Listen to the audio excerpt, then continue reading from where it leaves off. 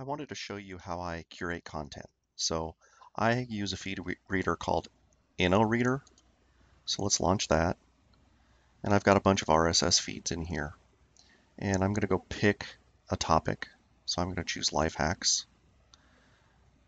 And then I'm going to scroll down to see something that looks interesting. So I kind of like this picture. Where do you work most productively? So let me click on that. And if I want to read more, I do. So I open up that site. Right away, I copy and paste the URL just for later. I may or may not need it. And then what I do is I use Evernote to clip the post. So I click on this icon right here. And it takes a minute to come up sometimes. And then I decide what notebook I'm going to put it in, and I add a tag. So I'm going to choose Life Hacks. And this is the critical part. I use Zapier to automate this. So whenever Zapier sees a post in Evernote with a specific tag, it quote unquote zaps that article from Evernote into my WordPress blog that I've chosen. So you have to set it to Zapier, and I'm not going to show you how to do that in this video, but I'm just showing you my workflow. So I've typed in Life Hacks. I click Save.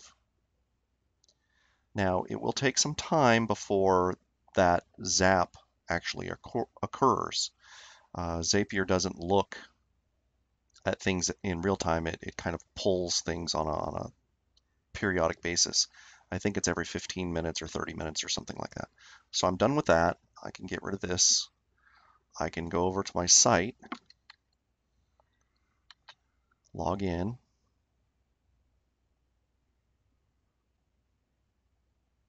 Now just note that that post won't be here. So I'm going to open up Evernote just to show you what happens behind the scenes.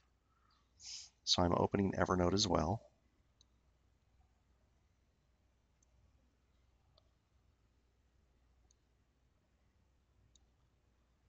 And if you go to Slackerize and then do a sync, you're going to see that post show up almost right away. So here it is. That's the post we just looked at. Just to prove that, I'll click on the link. That's the post we just looked at.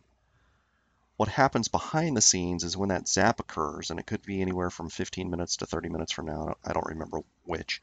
I always do this in the morning. So I basically save all my posts that I want to curate for my blog, and I do the clipping, post them to Evernote, Zap comes in later, and I look at this again tomorrow or maybe this evening.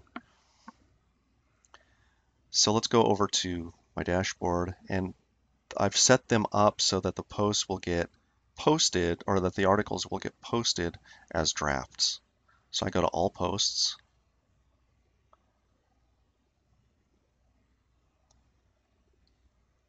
and then these are some of the articles that I've curated over the last few days. So you notice that the one we just looked at is not here. Again, there's a time delay. So let's just pick this one, for example. So I go to edit,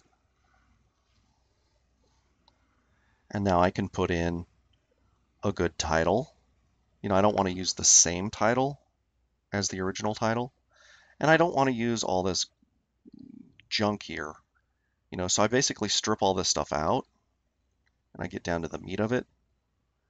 And it's really kind of right here. So it may look like I'm kind of blogging in reverse, in that I'm taking a lot of content and I'm paring it down, and then I'm going to build it back up again with my own commentary. So I would take out, all the stuff that doesn't make sense. And in essence, what I would do is I would just copy and paste like so, and then take all the other stuff out like so, and copy that back in or paste that back in. And, I might do something like make that a block quote.